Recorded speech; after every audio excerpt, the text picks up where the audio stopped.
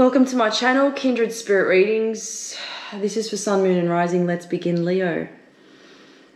First things first, make sure you take deep breaths. This is a very intense reading. Lots of stuff going on in your cup.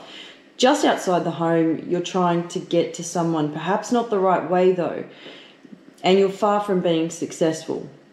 This other person has already moved on.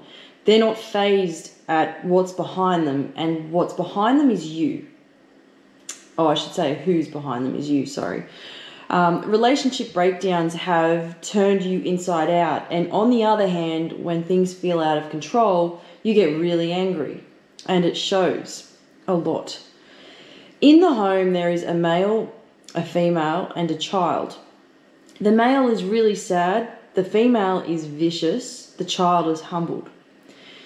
There is a male who is standing between two females, and the male has one arm, each arm out in front of each female's face. So he's keeping them at arm's length distance from each other. So there's to be no interaction between those two females whatsoever.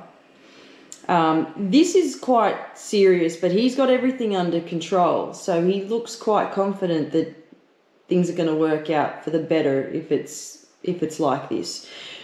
There are two people really in love and a female trying to break them up. She's specifically pushing the male away from the female. He's not moving away. His body's not moving. However, but she's trying really, really hard to do that, to push him away. And if you can picture, his upper body is, attached to the person that he loves in the physical form, and then his lower body is being pushed by that other female.